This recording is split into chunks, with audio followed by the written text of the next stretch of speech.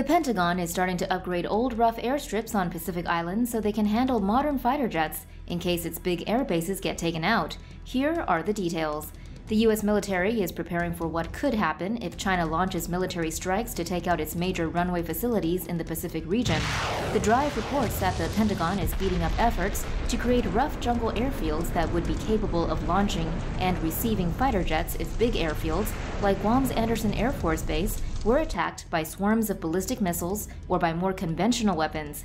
That's why Andersen's rough Northwest Field airstrip is currently being upgraded to handle F-35 fighters from Alaska and F-16s from Japan.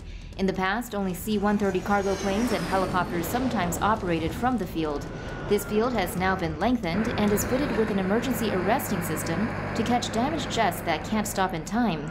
The airstrip and fighters will also form part of the yearly multinational COPE North Air Power exercise that focuses primarily on Guam. The exercise will test the U.S.'s ability to launch less predictable missions of small groups of aircraft from jungle airstrips. For more news animations and explainers, hit the subscribe and bell button to join the TomoNews family. Thanks for watching.